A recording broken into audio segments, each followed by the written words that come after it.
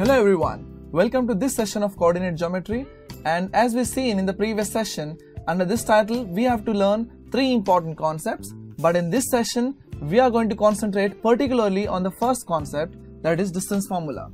So to start with, let's consider two towns, town A and town B, and people from town A wants to go to town B, but they have to travel via town C.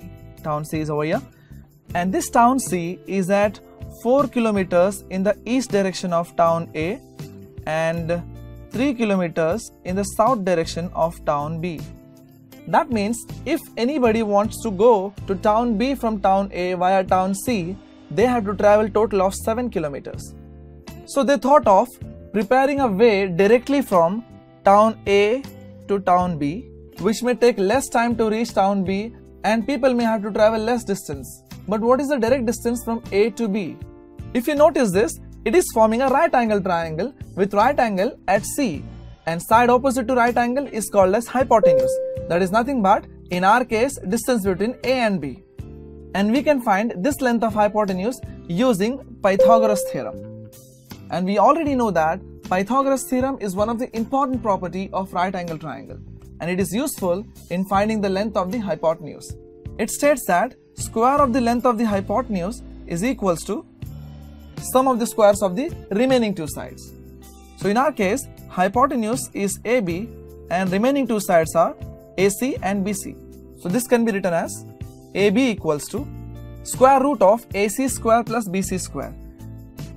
We know the values for AC and BC, so on putting those values we get AB as 5 kilometers. Here we see that for finding distance between two towns, we use Pythagoras theorem because we were knowing absolute distances. What if instead of absolute distances, we are given with coordinates of those two towns? So let's say A is x1, y1, and let's say B is x2, y2. Now A is x1 units away from the origin and B is x2 units away from the origin on the x-axis. Now we can find the length between x1 and x2 by subtracting this small length x1 from this big length x2. So therefore, length between x1 and x2 becomes x2 minus x1. Similarly, A is y1 units away from the origin and B is y2 units away from the origin on the y-axis. Therefore, length between y1 and y2 will become y2 minus y1. And we want distance between A and B.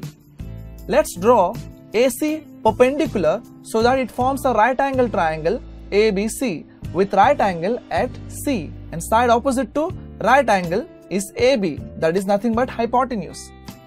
Now AC is parallel to x1 x2 and it is equal in length. Therefore, AC will also become x2 minus x1.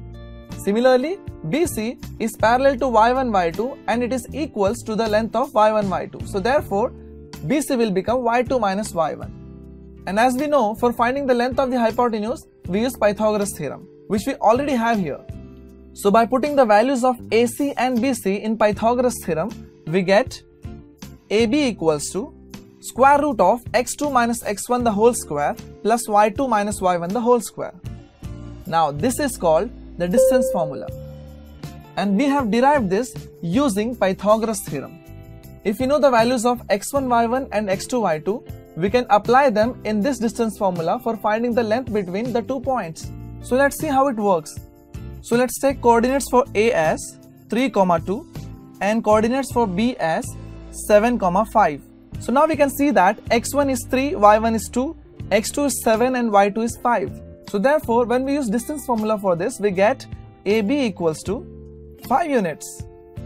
And if we know the absolute distances of AC and BC, AC is nothing but x2 minus x1, which will be 7 minus 3, 4, and BC is nothing but y2 minus y1, which is 5 minus 2, that is 3. On using Pythagoras theorem on the absolute distances 4 and 3, we get hypotenuse as 5, the same distance. So what do we understand from all this? That distance formula is derived from Pythagoras theorem, and both useful in finding the distances. The only difference is Pythagoras theorem is used when absolute distances are known, whereas distance formula is used when coordinates of the points are known. So now we know what is distance formula. We have to note that it can also be written as square root of x1 minus x2 the whole square plus y1 minus y2 the whole square. The only difference is the positions of x1, x2 and y1, y2 are switched. But it doesn't make any difference because we are squaring the terms. And square of any value, whether it is positive or negative, we always get the positive. So now you know both the methods of writing distance formula. So let's have a recap of this session.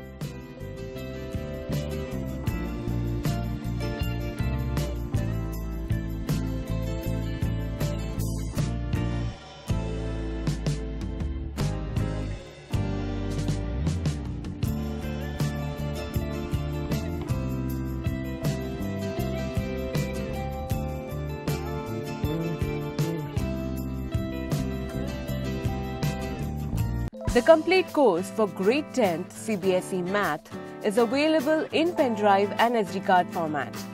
Click on the link to buy now. To know more, you may also check the description box below.